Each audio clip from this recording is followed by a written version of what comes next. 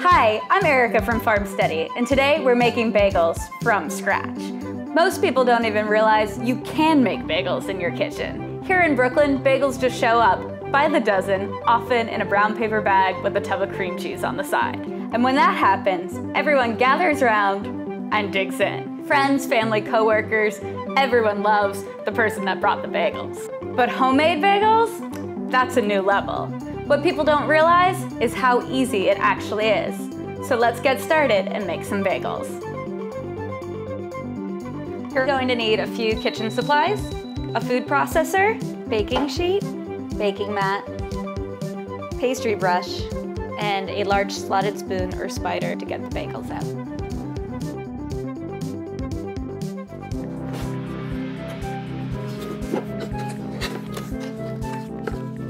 In the kit, we have an instruction card that led you to this video, your cheesecloth, and vegetable rennet. If you haven't started on your cream cheese, you're going to want to go ahead and watch that video first. The cream cheese needs to strain overnight, so you'll want to start that the night before. For the everything bagels, we have baking yeast, everything spice mix, malt syrup, and the everything bagel mix. Let's get started.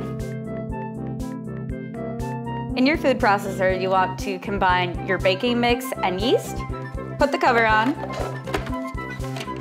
and get ready to stream 12 ounces of hot water straight from the tap's fine through the top. Now let it run for 2 to 3 minutes until the dough forms into an elastic ball. When the dough's formed into an elastic ball, you're going to want to set it aside to let it rise for 45 minutes. You can do this in a greased mixing bowl covered with a clean kitchen towel, or if it's a warm day, you can do it right on the kitchen counter with just a little bit of flour laid down. After 45 minutes, your dough should have nearly doubled in size. Take your dough and divide it into 12 balls for your bagel.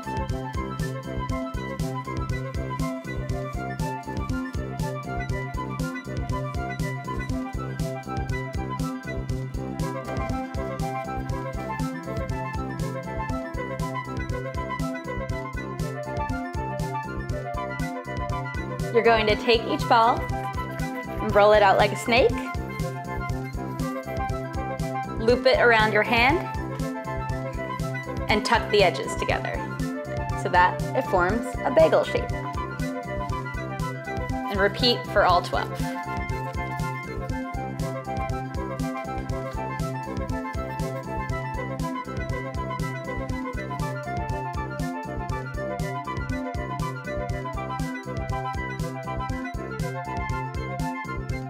When you've formed all 12, you want to cover them up and get your water boiling. When your water's at a boil, it's time to add the malt syrup.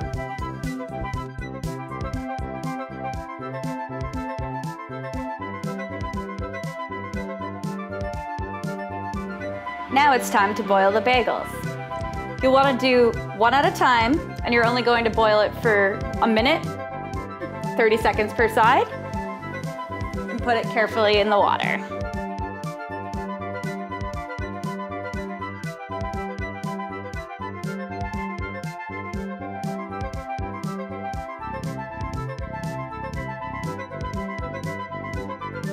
Once your bagels are boiled, you're going to brush them with an egg wash and top with the everything spice.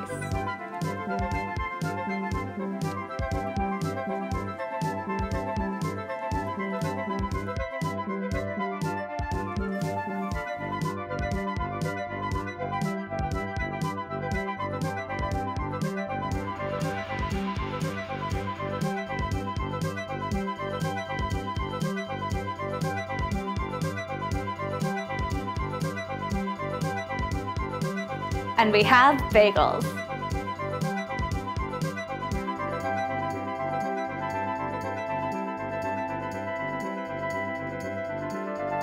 We did it! We made bagels.